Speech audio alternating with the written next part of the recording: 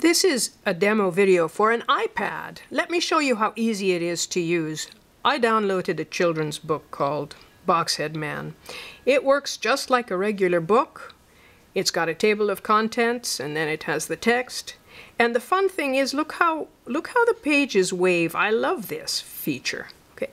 One of the differences between this book and a regular book is that this book has video. Another thing is that you can choose to read the story to your child without the video, or you can have the video on and have the voiceover read the story for you. Now I've marked this page, bookmarked it, because my children particularly love this page.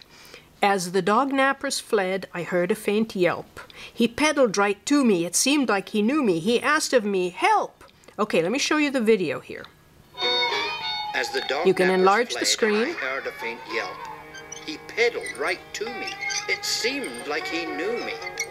He asked of me, "Help!" Okay, now you And can I told him I would. put your video All back right, into the rented, book I and guess, continue and to look turn your forward. pages. You'll notice here that I've got some of these pages bookmarked with a little red flag in the top right-hand corner.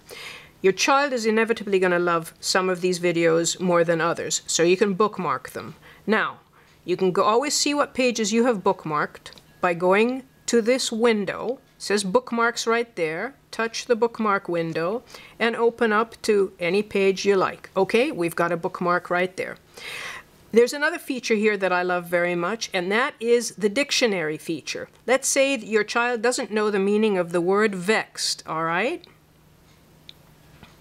Here you have a bar that comes up. You can choose dictionary, highlight, make a note, search, etc. I'm going to choose the dictionary feature, and that comes up.